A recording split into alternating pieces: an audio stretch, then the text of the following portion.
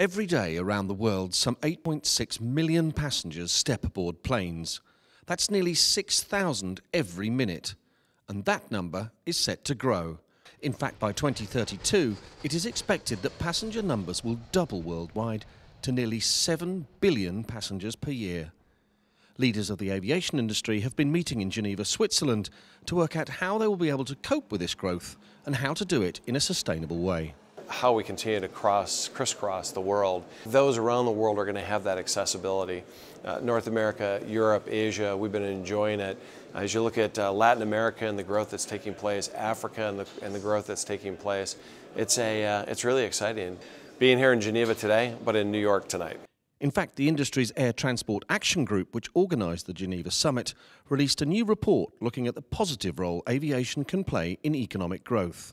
The report looks a lot into the economic benefits of the aviation industry, but I think that only tells half the picture, and what we also like to focus on are the social benefits that derive from the aviation industry. And on a very base level, what we're talking about is the ability of an industry to make the planet a smaller place, to bring friends and family together. The industry urged governments to support efforts to build on the growth potential of travel and tourism.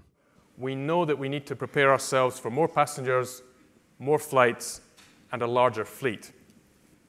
It's vital that governments around the world look to travel and tourism as a way of boosting their tertiary economies and developing what can be a very sustainable industry. However, they must make sure that growth in aviation, as in all sectors, is done with environmental considerations. But clearly high on the agenda was the issue of environmental responsibility. There's a big challenge for governments to follow up the ICAO resolution and actually deliver a global market-based measures scheme.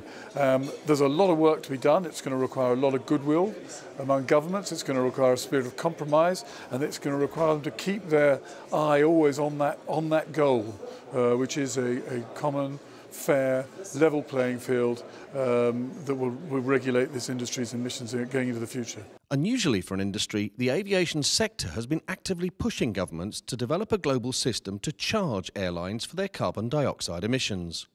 I would say it's very forward-looking and very smart of the international civil aviation industry to be saying to governments, we recognize that our license to grow in the future depends on our ability to cut our carbon pollution. And to say to governments, we have thoughts on how we would like to be regulated in ways that are smart and responsive to the needs of our industry. Here are our ideas.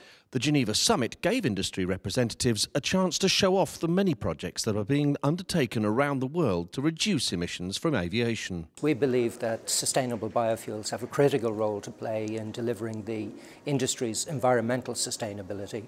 And this is a new venture. We're putting our money where our mouth is because we believe the technology has existed for some time. We've just got to turn that technology into a commercial reality. But the question remains, can the industry continue to grow but also ensure it is environmentally responsible? The sky is the limit for the next 100 years of development of the aviation industry. The point is that that has to be done in a sustainable manner, making sure that the growth and the social development that we seek today doesn't harm the environmental footprint for future generations.